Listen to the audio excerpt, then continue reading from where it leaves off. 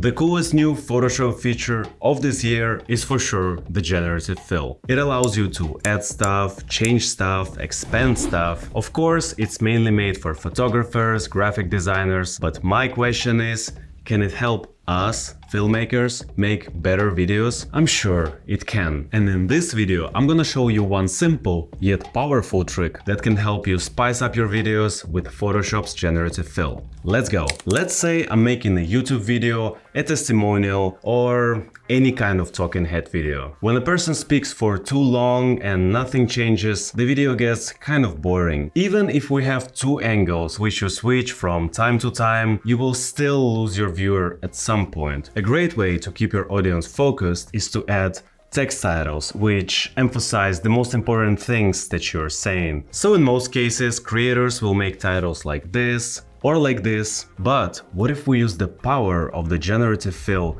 to create something like this? I mean, why wouldn't we take advantage of the full power of AI to keep our audience really engaged? Let me show you how I did that. We'll start by dropping our clip on the timeline in Premiere Pro. Let's now find a frame where I look straight into the camera and hit the camera icon right here to export a still frame. I will quickly give it a name, and for format I will use PNG, which has always worked perfectly for me. Let's now open up this image in Photoshop. Funny fact is that you can actually edit videos straight in Photoshop. You can even use generative fill with videos, but I honestly suggest using the strength of both programs to get the best results and editing experience. So here we are in Photoshop, and what we need to do to achieve the effect I just showed you is to expand our frame so that we get some clean empty space above my head where we can place our titles. But before we start, let me quickly remove this weird black thing in the bottom left corner of my image. Let's go ahead and select the crop tool. Now, in this drop-down menu, we select the original ratio because, you know, we want to preserve the 16:9 aspect ratio. Now, let's go ahead and expand our image. Something like this will do. So now you see we have this empty space and we want AI to fill it. So at this point, we can just hit generate and see what it will come up with. Okay, option number one is obviously not something we want. Okay, the second one is much better, but we're still not there. Let's see the third option. Oh yes, option number 3 is definitely something that I like. I like the fact that it didn't add like a ceiling above me, but it kind of just extended the room so that we have a lot of space to place our titles. So yeah, let's stick with option number 3. The only thing I don't like about the result, however, is the wall on the right side. It kind of looks unnatural. So let's go ahead and pick this rectangular selection tool, select the part we don't like, and generate some better options here. Okay, now that's something I like, let's stick with it. But for some reason we now have this weird straight line right here, so let's go ahead and fix it. For that I'm gonna go here, right click it and choose select and mask. Here I need to play around with feathering so that it blends smoother into the image. Once we're happy, let's click OK, and yeah, I think it's a pretty good result. Let's go ahead and export our image. One big pro tip for you. You see, in my example, I expanded the frame and then let AI generate everything at once, but unfortunately it doesn't always work like that. In many cases, you have to expand your image by smaller chunks, so try both methods and see which one works better for you. So now let's import our image from Photoshop into the Premiere Pro and create a sequence out of it so that it matches the resolution of our new image. Now let's add the original video we took this frame from. Let's go ahead and zoom out and match the length of these two. I'm gonna come somewhere here. And now I'm gonna show you a simple trick how you can easily and perfectly align these two. Select our video,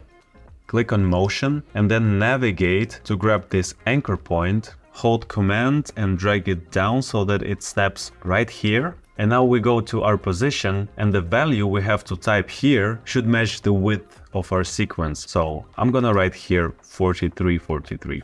And here you go, our images are now perfectly aligned. The reason we were able to align these two that easily is because we only expanded the sides and the top portion of our image. The lower portion remained untouched, so we only needed to align it to the bottom. Now, in order to blend these two perfectly together, I need to create a mask around myself. To do that, I'm gonna come here, grab a pen tool, and I'm gonna go ahead and paint a mask around myself. We just have to be careful not to make it too close to our subject, because in the video our subject will be moving, so we don't want him or her to be touching the edges of this mask.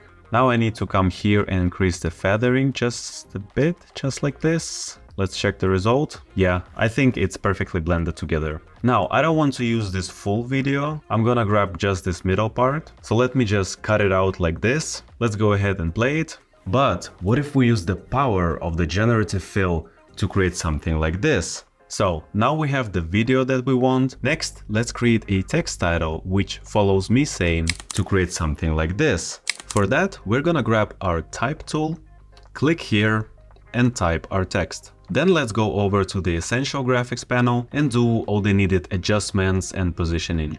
This looks pretty good, I will leave it like this. Let me quickly trim this down, zoom in, but we obviously do not want to reveal the entire phrase right away. And to make the words appear one by one, the first thing I want to do is to make a cut at each point when I say the next word. Now let's select our first text clip, go to the Effects Controls panel. Here under Opacity, we select the pen tool and create a mask around the first word. Then we select our second text clip, do the same thing but put inside the 2 words. In the third clip, we put the 3 words inside the mask, 4 in fourth, and do nothing for the last clip. To create something like this. I like it. The only thing is the main video looks slightly off-center. Let's enable our guides and go ahead and adjust it. For that, I'm gonna select the 2 clips right here and nest them. And then I'm gonna zoom in just a bit and position our clip so that I am right in the center. So we're almost done at this point. The last thing we need to do is to create this epic zoom out animation. For that, I'm gonna go ahead and create a 4K sequence because I want to have this resolution for my final video. Then let's drag our giant sequence we've been working with into our new sequence. Let's zoom in, right click it and choose Set to Frame Size to make it the size of our new sequence. Now I'm gonna go ahead and create an adjustment layer, extend it to match the length of our clip. Then with our adjustment layer selected, we're gonna go over to the effects and type Transform. Let's double click it and come back to the effects control panel. Now I'm gonna go here and under transform, I'm gonna keyframe position and scale, then come back just a little bit, adjust my scale to zoom in significantly, adjust position, then I'll select these 2 keyframes, right click them, go to temporal interpolation and choose ease out, then I'll choose the other 2 keyframes